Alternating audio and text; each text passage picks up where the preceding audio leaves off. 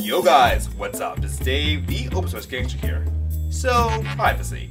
It's like sex. Everyone wants it, but only a few people can get it. However, there is a way to take back control of your Android device. Now, as you know, when you install an app, it asks for a long list of permissions.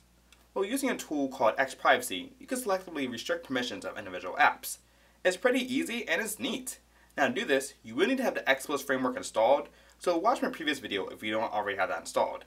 And you also need to have a rooted Android device. And that's pretty much it, so let's get to it. Alright guys, so in order to install XPrivacy, what you first need to do is have Xposed framework downloaded and installed. If you don't know how to do that, check out my previous video because I show you how to download and install it, but it's really easy and straightforward and it'll only take you about like 2 minutes to do. So once you have Xposed framework installer downloaded, go and open up the app, Xposed installer. Then go to download and type in privacy at the top here. So we're going to type in privacy and you should see XPrivacy. Select that, then bring this down and go to download. And once you download it, go back to modules and select it to activate and reboot your phone and it'll be activated. Okay, so let's get down to this app, XPrivacy. This is a very powerful app because it allows you to manipulate different functions or different permissions that apps read, which is nice. So let's open this up right here, XPrivacy. So it's going to load your list of apps that you have. Now at the top, we can filter it by permission. So accounts, browser, calendar, internet, location, NFC, notifications, etc. And we can also filter it by system and user installed apps. So let's start basic. I have an app that right here called Relationship Analyzer. Let's go up here. Alright, so what this app does, it just simply analyzes my text messages and just tells me fun relationship facts. I mean, it's a quick, fun app, no big deal. And as you see, it analyzes my text messages. Now, I'm going to demonstrate how XPrivacy works using this app. So let's go back to XPrivacy. Alright, so I'm going to filter by messages.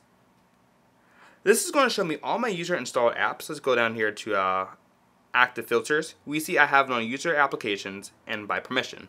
So right now, it's showing me all the apps I have that request permission to SMS. Now one of them is Relationship Analyst. So I'm going to select that. And now what I'm going to do is I'm going to go back to my Relationship Analyst app. Let's go back, close that out. Let's go back up and open it. We're going to begin analyzing our text messages again. Select that, and look at that. Unable to find any contacts on the phone. So what we did, we just restricted permission to access our text messages. And that's pretty much how this XPrivacy works. So we can restrict it, permission to access our text messages, location, anything else. So let's try this again. This time let's do something a little different here. So this time, I'm going to do something probably everyone's familiar with, Facebook. So I want to filter system applications because for me it's a system app. And let's go down to location. Alright, so there we are, Facebook. Now, right now I'm located on East Coast, so that's my location. I'm going to select that for Facebook. And now I'm going to do is I'm going to go back to the Facebook app. I'm going to go to check-in right here. Now, right now it puts me in this place called Christmas Island, which I'm not sure if that's actually a real place, but that's where it puts me. So if I check in or I send someone a message, rather than seeing my actual location, they're going to see Christmas Island. So this is feeding it false information, false data.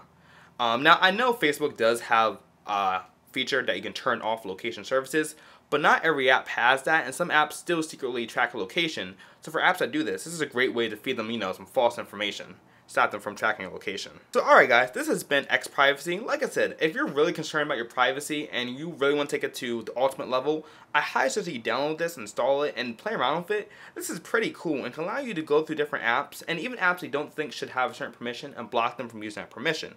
Now mind you, some permissions are needed for apps to function properly, but most of the time you can kind of get through it.